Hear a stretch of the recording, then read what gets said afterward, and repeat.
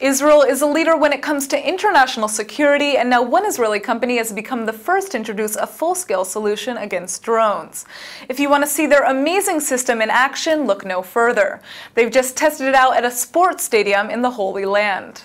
The Israeli company MC Tech took to Netanya Stadium to show how its drone downing technology could be used in different areas, where drones may pose a threat to security or human privacy. We are here in order to show you how we can detect drones, how we can acquire them, optically acquire, and to verify that this is a threat, and then to neutralize them, and we also have the ability to destroy them. The MC Horizon system can detect and disable unmanned aerial vehicles, otherwise known as UAVs. UAVs are increasingly being employed on battlefields, but they're also being used commercially to film events and even recreationally by individuals. The growing use of drones is becoming a concern to governments, which want to be able to thwart accidents, espionage, and even attacks. So let's speak about the threat. This is a threat, gentlemen. It's not a big one. I can buy it in $500 and that's it. It can carry payload. I can fly it 20 minutes. It could fly over. I can send them from here to 2 kilometers away. I can use GPS.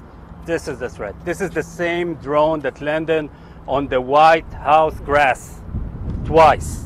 It's the same drone that landed in Japan Prime Minister house. This is the one. Drones are typically controlled using a remote control, and the MC Horizon system says they're able to intercept drones within a range of 2.5 kilometers. The company can provide security at large events, like the upcoming European Soccer Championships, and can even be beneficial in commercial aspects. Let's even look at a drone that is above a stadium, and let's look at all the commercial rights, television, and now let's see what happens when a drone is able to jam all of that or stop this. Just the commercial aspect of it, not only security and safety, is huge. So that's why I say, when you're designing your system, ask yourself, what do I want to stop? And just cut and paste against hooligans or terrorists? Or do I need a system that is able to deal with each and one of my individual threats? And then you start putting in the technologies, just like we see here.